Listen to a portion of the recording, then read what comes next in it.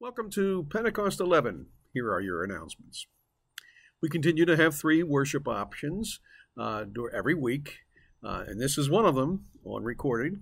And the other 2 are on Saturday night at 6 outside Advent Church and Sunday morning at 9:30 in person inside Advent Church. We hope you'll join us, continue to join us for one of those each week.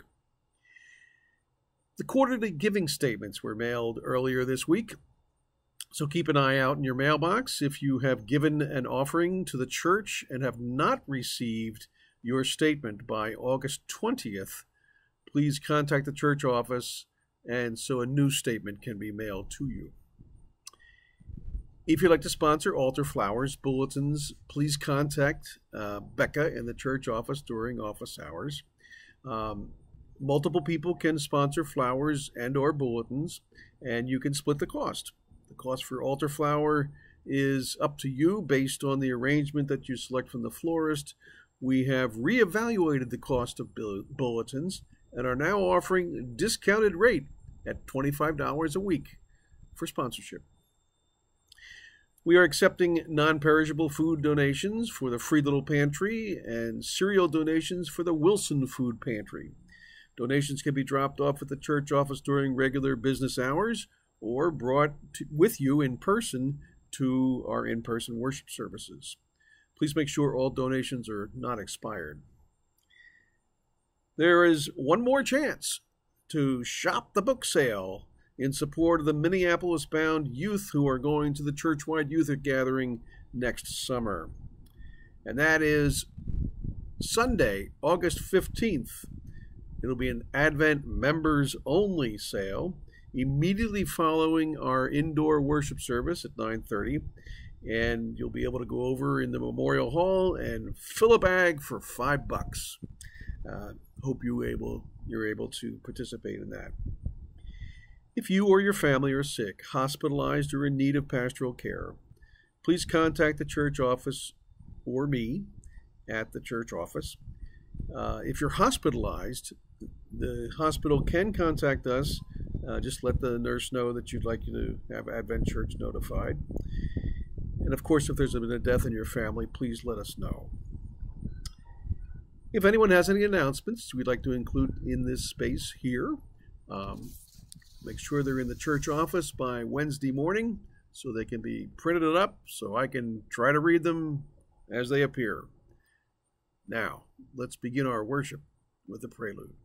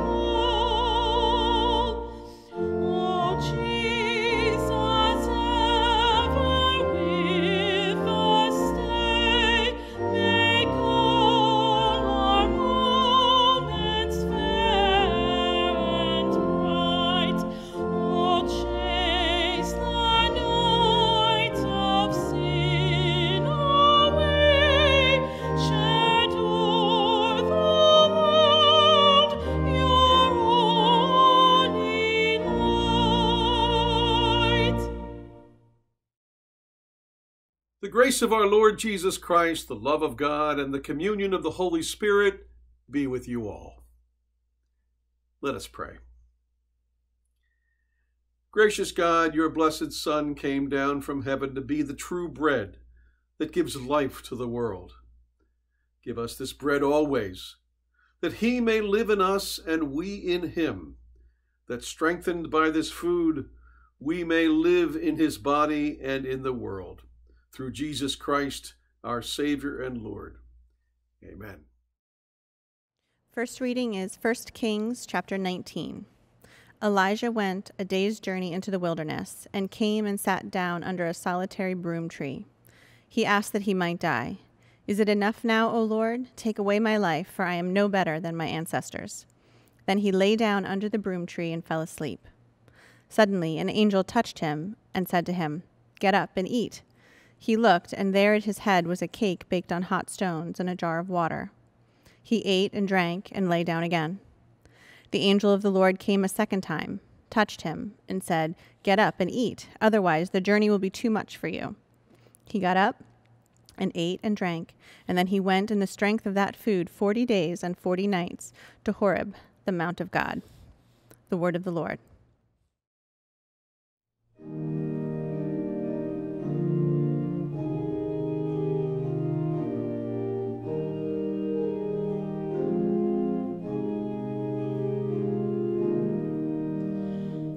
I will bless the Lord at all times. The praise of God shall ever be in my mouth. I will glory in the Lord. Let the lowly hear and rejoice. Proclaim with me the greatness of the Lord. Let us exalt God's name together. I sought the Lord who answered me and delivered me from all my terrors. Look upon the Lord and be radiant, and let not your faces be ashamed. I called in my affliction, and the Lord heard me and saved me from all my troubles. The angel of the Lord encamps around those who fear the Lord and delivers them. Taste and see that the Lord is good. Happy are they who take refuge in God. The second reading is Ephesians chapter 4. So then, putting away falsehood, let us all speak the truth to our neighbors, for we are members of one another. Be angry, but do not sin. Do not let the sun go down on your anger, and do not make room for the devil. Thieves must give up stealing. Rather, let them labor and work honestly with their own hands, so as to have something to share with the needy. Let no evil talk come out of your mouths, but only what is useful for building up, as there is need, so that your words may give grace to those who hear. And do not grieve the Holy Spirit, with which you are marked with the seal for the day of redemption. Put away from you all bitterness and wrath and anger and wrangling and slander, together with all malice, and be kind to one another, tender-hearted, forgiving one another, as God in Christ has forgiven you. Therefore be imitators of God as beloved children, and live in love, as Christ loved us and gave himself up for us, a fragrant offering and sacrifice to God. The word of the Lord.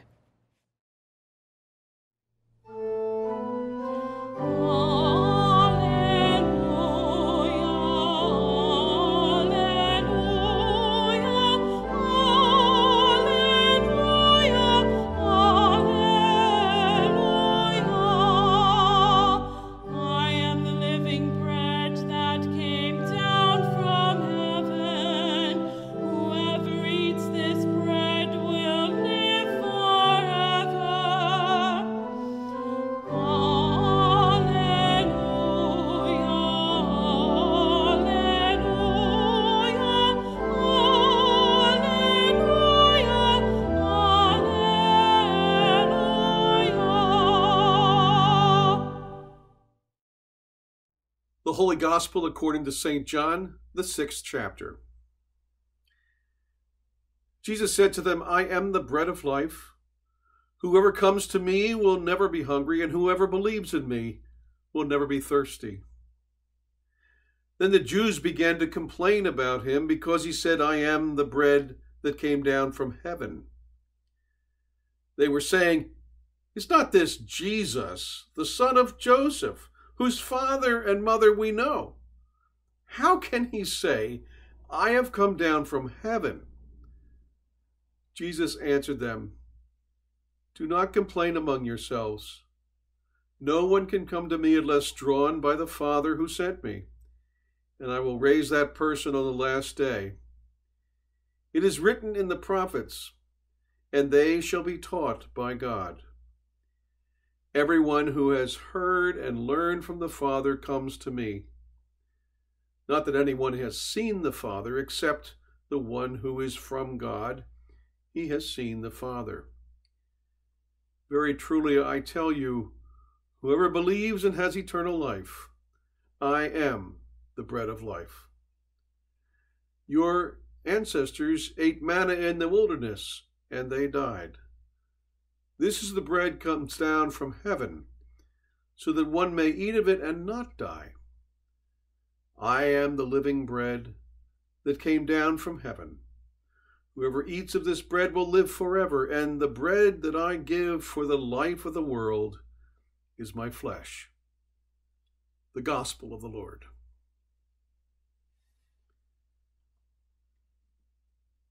Did you feel that? Did that seem a little like deja vu? Like you had heard that before? Well, you did. This is almost identical to the gospel from last week. Should I begin again? How is your appetite? Remember how I started that sermon? And I talked about the appetites of the people and how they weren't in line with what Jesus was offering, but their own appetites. Huh? Remember that? The same issues are brought forth in this gospel reading. It is just the next verses that go after last week's reading. So it sounds familiar because it is familiar. But here's what's different.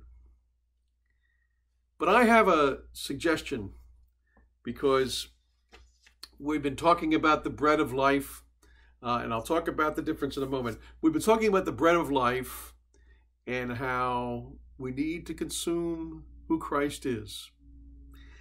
And the psalm that we're using today is Psalm 34, verses 1 to 8. Now, you may not have that in front of you, but it's a familiar, the verse 8 is a familiar verse. Here it is. Taste and see that the Lord is good. Happy are they who take refuge in God. Taste and see that the Lord is good. Happy are they who take refuge in God. When we meet for worship at church and on Saturday night, I will use that as a response. I will say, taste and see that the Lord is good, and the people will respond, happy are they who take refuge in our God.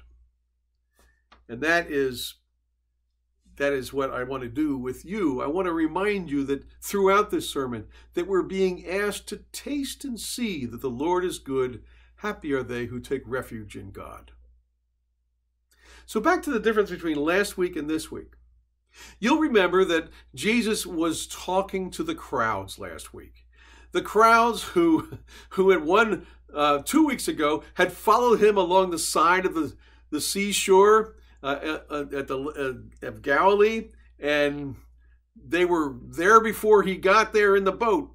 And then last week they crossed the Sea of Galilee right after him, tracked him down and said, how'd you get here? Well, they knew that.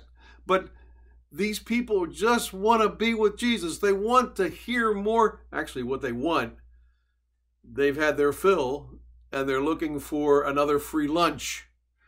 And Jesus is saying it's not just what you put in your stomach, it's what you put in your heart.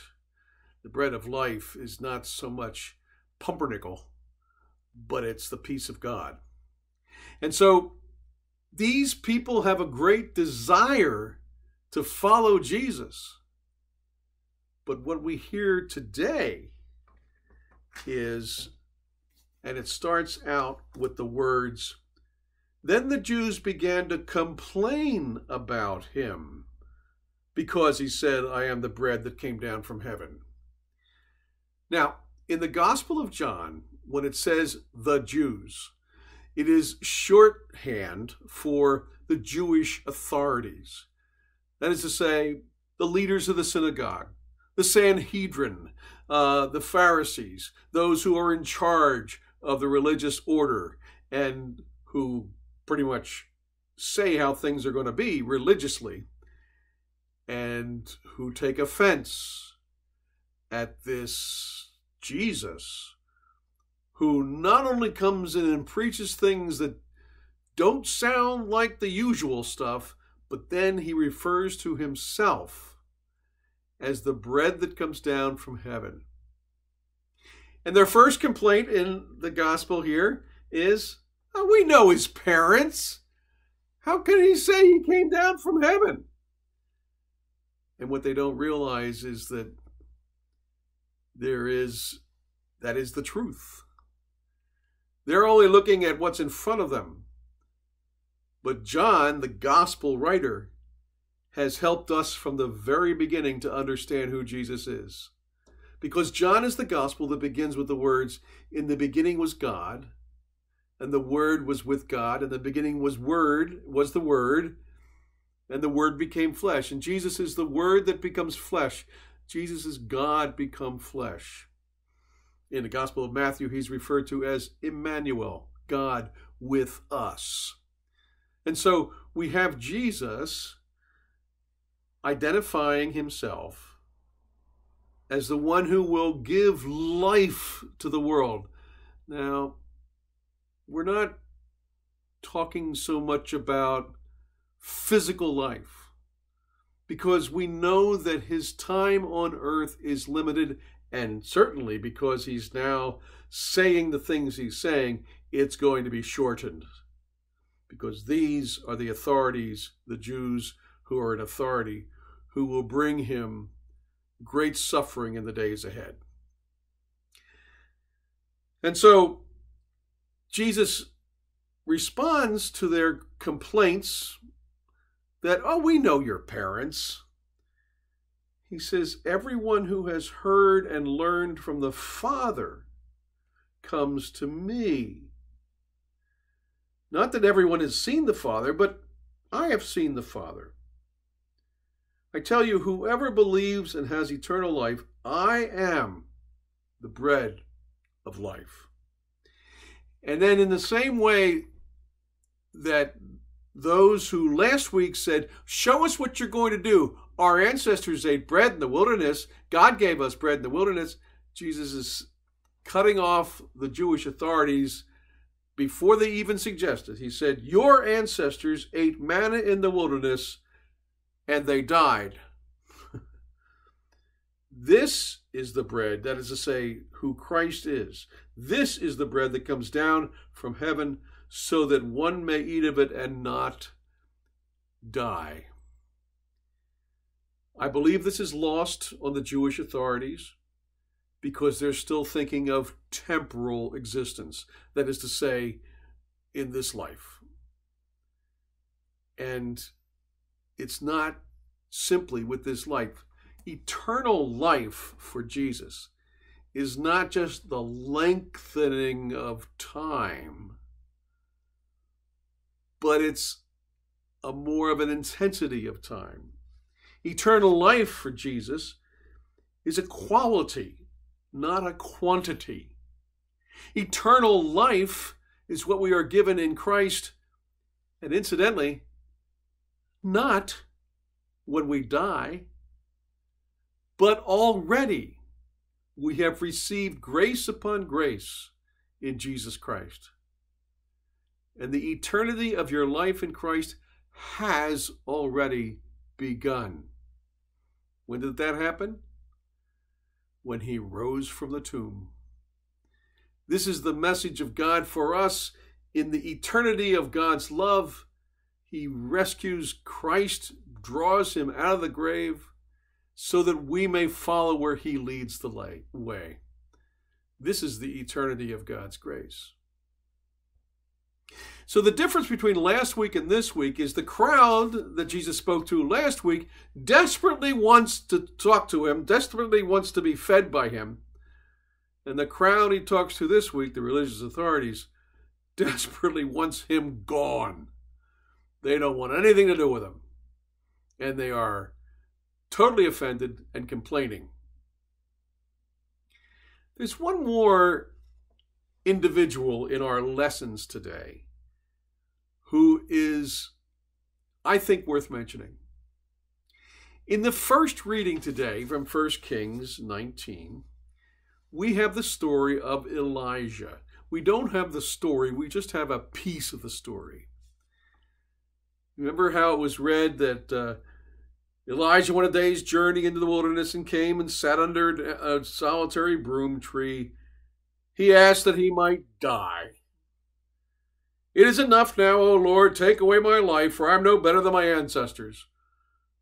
The man is just disheartened. He's also terrified. And we don't know from reading this why. But I'll tell you why. And you'll recognize this story. Elijah just defeated the prophets of Baal. And he had a tremendous victory. But because he had the victory over the prophets of Baal, Queen Jezebel, who worshipped Baal, promised to kill Elijah because he killed her prophets. And she's coming after Elijah. So what's he going to do? He's going to sit under a broom tree and ask to die because he's afraid and he's no better than his ancestors. Never mind the fact that he was victorious over the prophets of Baal. And then what happens? Suddenly an angel touched him and said, "Get up and eat." He looked, and there at his head was a caked bread, a cake baked on hot stones and a jar of water. He ate and drank and lay down again. The angel of the Lord came a second time and touched him and said, "Get up and eat, otherwise the journey will be too much for you." He got up and ate and drank, and went in the strength of that food 40 days and 40 nights to Horeb, the Mount of God. It goes on. He's got so much to do. The angel tells him he's got a king to consecrate. He's got things to do for the nation, and he's got work to do. You got to get up and eat. Taste and see that the Lord is good. Happy are those who take refuge in God. Taste and see, Elijah. Don't be so afraid. God is going to do things for you and with you in the days ahead. I bring Elijah into this story because I think there are certain ways that we approach Jesus. And it's always interesting to ask yourself, where do I fit in the gospel? Where do I fit in the Bible story? And sometimes we are the crowd. Oh, Jesus, give me what I need. But Jesus says, what you want may not be what you need. So we have to be careful about being the ambitious crowd who likes what we like when we like it, and step back and open ourselves to what God is able to do when we are open to the bread of life. That's first. We could be just a little too ambitious. Second, we could be like the Jewish authorities, knowing just the way things should be. The old expression, my mind's made up, don't confuse me with the truth. And that's the Jewish authorities. Jesus, you're not going to tell us anything different because we know what's right and that's it. And I'm not proud to say that there are times in my life where I probably have not paid attention to what God is doing because I pretty much think I know what's going on. And you know the old story is you tell God your plans and then you can hear God laugh. And then there are times when you and I are crawled up under a broom tree like Elijah. Many good things have happened in our life, but there may be one thing that's really bugging us. And whatever it is has us completely at a loss. And we don't think there's anything left for us to do or know better than our ancestors, and we crawl ourselves up in a fetal position and think there's nothing left to do. And an angel of the Lord, and I don't know who that angel is for you. If you think about it, there have been angels of the Lord. And what's an angel? Literally, in the scriptures, the word angel means a messenger. Who is the messenger in your life who has said, get up and eat? Boy, those are words that sound so much like everybody's mother. Get up and eat. Eat something. It'll help you. It's like the gospel was written for Berks County. But you have had messengers in your life when you've been crawled up who have given you the bread of life. Life more than sustenance, but spiritual grace that you need. This is what God is doing for us. Whether we're a little too ambitious, whether our mind's made up, or whether we're feeling like there's nothing left. A good friend of mine who's a rabbi once told me that every celebration in the Jewish faith is basically the same thing. They tried to kill us, but they didn't. Let's eat. I love that. They tried to kill us, but they didn't. So let's eat. Food is not just sustenance, but is a statement about the life that we are given. Because we are no longer on death's door or even on a journey toward death. Because the eternity of God's life has been given to us in Jesus Christ already. So that when we breathe our last, we don't have to think about what's next. We're in the arms of a loving God. I'm not afraid. I'm not ready. I'm kicking and screaming all the way, but when that moment comes, I am in the arms of a loving God. Taste and see that the Lord is good. Happy are they who take refuge in God. Amen.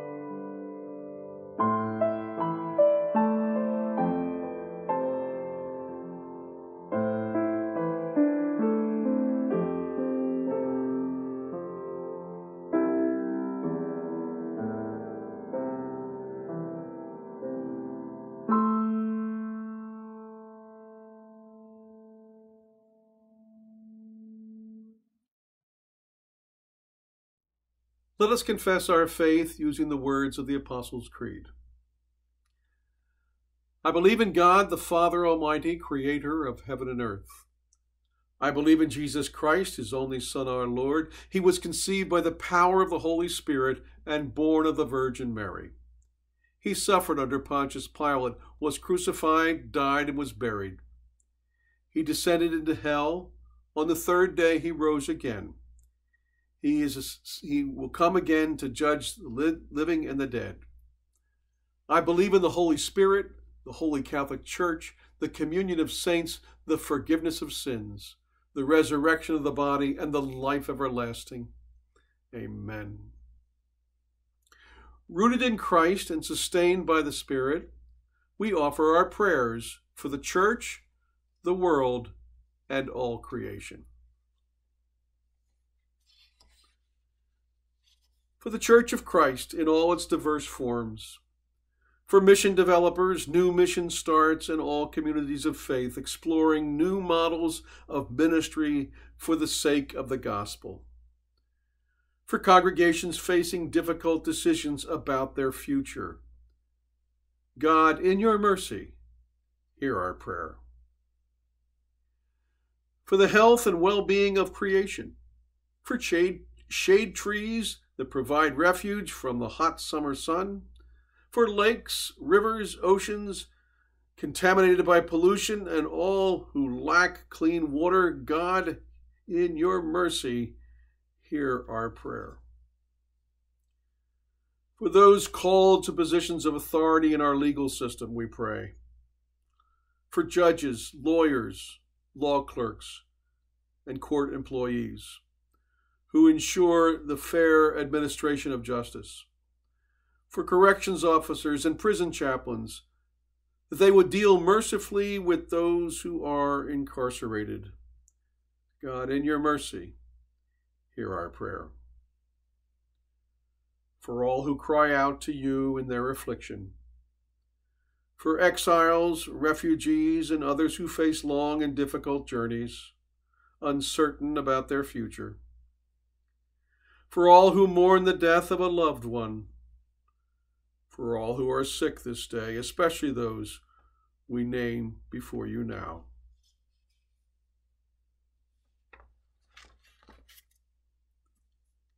God, in your mercy, hear our prayer. For all who are gathered by this broadcast, we pray. For those in our congregation who prepare for the communion celebration, and for all who assist in producing this broadcast, as well as those leading in-person worship at Advent Church. God, in your mercy, hear our prayer. Hear our prayer for our bishops, Elizabeth and Christopher, for the congregations of the West Berks Mission District, especially for Pastor Jim Farnsworth, the Church Council and other leaders and members of St. Mark Lutheran Church in Birdsboro, as they serve in your name. God, in your mercy, hear our prayer. For those who have been raised to eternal life, we give thanks. With all the saints, we praise you for the bread of life that keeps us in your love forever. God, in your mercy, hear our prayer. We lift these and all our prayers to you, O God, confident in the promise of your saving love through Jesus Christ our Lord. Amen. Lord, remember us in your kingdom and teach us to pray. Our Father, who art in heaven, hallowed be thy name. Thy kingdom come, thy will be done on earth as it is in heaven. Give us this day our daily bread, and forgive us our trespasses, as we forgive those who trespass against us. And lead us not into temptation, but deliver us from evil. For thine is the kingdom, and the power, and the glory, forever and ever. Amen. The blessing of Almighty God, who provides for us, feeds us, and journeys with us, be upon you now and forever. In the name of the Father, and of the Son, and of the Holy Spirit. Amen. Go in peace. You are the body of Christ. Thanks be to God. Amen.